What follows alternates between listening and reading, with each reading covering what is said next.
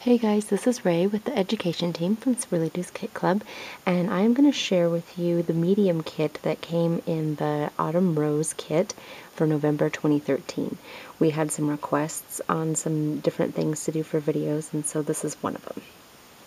So the first thing I want to talk about is Paper Soft, because I did a very comprehensive video a while back about Paper Soft, and I believe I titled it Why You Need Paper Soft. So go back on the YouTube channel, and if you think you need to know how to use this, check that out because it's going to give you lots of really good ideas. So I'm not going to go into detail about this. I will show you one thing that I did with it, but I'll show you that in a sec. So the next thing we have in the mediums kit is some embossing powder by Lindy's Stamp Gang, and that's Oakley Olive. And this is the Viva Decor Croco paint, and it's in Blackberry. And then there's the Heidi Swapp Color Shine in white. So first I'm going to show you some things that I did with the embossing powder, because I don't think that you need to know too much about this. Embossing powder is pretty straightforward, and I think most people have used it before. The great thing about this is that it matches the kit perfectly. It's so pretty. I used this on the little leaves that came in the main kit, the little wood Prima leaves. And here it is. On this layout right here, all I did was I used some embossing ink, and then I just embossed this on here with the heat gun. So in order to use the embossing powder, just in case you haven't used it before, you're going to need two things. You're going to need this, which is a embossing ink pad, or anything that has that stuff in there, the embossing material. Sometimes it's called Perfect Medium if you get it from Ranger. And so this is actually a little brush, so if you wanted to, you could draw or doodle or fill stuff in, and then put some of that embossing powder on there. And then you shake off the excess, and you use a heat tool. And that's all there is to it. So I just want to show you some things that I did with the embossing powder. Here's another one of those leaves up close.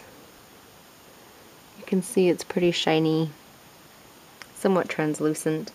And then here's one I used with the Paper Soft first to give it a gradient look, and then I put that embossing powder over, so it goes from light to dark there.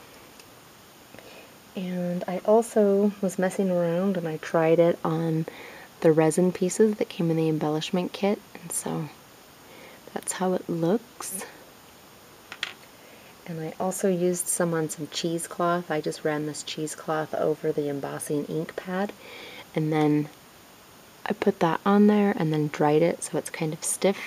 It's just another way to use it. And the last thing I did with the embossing powder was I actually just pressed this flower really hard onto the ink pad, which I don't suggest doing, especially these Kaisercraft ones, because they are pretty inky. You can see I kind of messed up my pad because it's got this pink stuff all over it now. But I did that, and then I just dusted it with the embossing powder, and although I'm not exactly happy with the way that it looks now, I probably would make sure that I put the pad just on the leaves, kind of just to brush it over, or maybe even actually use this brush and then put the embossing powder on there, but to dip it in the embossing powder instead of pouring it over, because there's some parts in there that I couldn't just get with the heat gun. But the thing that's really cool about this is that it makes it hard, and so if you're using it for altered projects, it's not really going to flatten. You can see I'm going to push down pretty hard and nothing's happening to it. So that's just one way you can use the embossing powder. And I know there are many other ways, but those are just some things I wanted to show you. And the next thing I wanted to show you was this Heidi Swapp white spray. This stuff is really cool. I wasn't quite sure what I was going to do with it, because I thought that I would just maybe spray it on some paper and see how that looked, but I really wasn't impressed with it. Here's some of the mauve colored paper from the kit, and I put it on there and wasn't exactly thrilled. But then I went back and I was looking through why I wanted this, because sometimes when I want new products, I will make a list as to why I want them. I'm like, ooh, this will be good for this. And then I remember when it first came out that Heidi Swapp had said that it's really good for making your vibrant colored mists very light. So I wanted to give that a shot. So I'm going to take a doily and I'm just going to put some vibrant color on there. I'm going to use the color Shine Georgia Peach.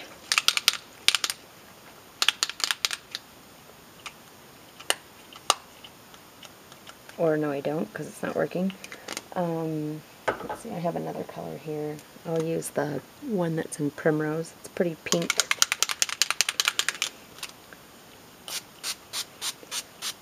Wow, that's vibrant.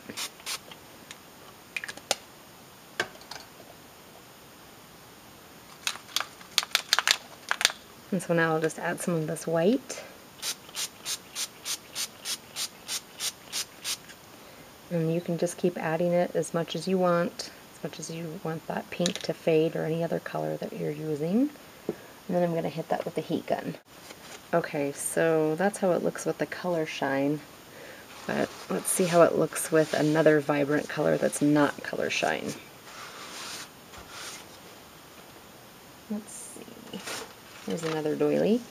And let's use some Delusion spray. This stuff is really vibrant. This is the vibrant turquoise. So let's see how the Heidi Swapp white fares with this.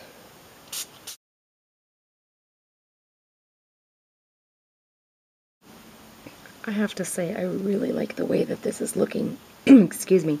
I really like that the white makes it sort of milky and somewhat erases it a little bit from these doilies. I think it would have a similar effect on paper. I just really wanted to see how it looked on doilies. Okay, so I'm going to do another doily, and I chose some Radiant Rain because these are really kind of translucent. And I have one in Sweet Whisper, and I also wanted to use the Teal Zircon. And this is what it looks like when it's all dry. It's very faint. I really like the way that looks on all sorts of mists. Definitely want to try this out for yourself. It's really cool. Okay, so the last thing I'm going to show you is the Croco Crackling color from Viva Decor. Again, matching perfectly with the kit. I already tried that out on a piece of cardboard just to kind of see what it could do. I wasn't sure. The first thing I did was I used a mask, and I used one that was really detailed, so it was somewhat fine, because I wanted to see if you could actually see the crackle. Let me see if I can. How much closer can I get to that? There you go. You can see that it is crackled, so you can put it as thin as you want and it still comes out crackly, and it doesn't really matter if it's too thin. That's what I looked at. Okay, so if you just apply a thin coat, you will get a thin crackle. They're very small. And I just brushed this on really thick, and this is what happened. I actually took a heat gun to it, and it started to crack right away, and then I did this last night, and when I woke up in the morning, you could see that the cracks were a lot smaller and more defined, so it really does just take some time. And then I was just messing around, and I actually sprayed this with that Heidi Swapp white spray just to see what would happen. Okay, so I just wanted to share with you what the consistency of it was. It's pretty thick.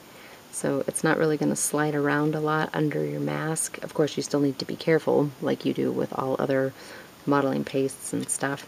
It's not like it's embossing paste or anything, so it'll be a little runny when you get it on the mask with this palette knife.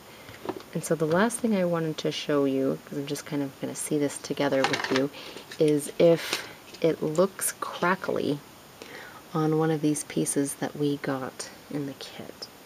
So I just want to put somewhat of a light coat. I want it to be a little thick, but not too much. So this has been drying for about 40 minutes, and there are crackles. They're kind of tiny, but it does crackle. So that's pretty cool.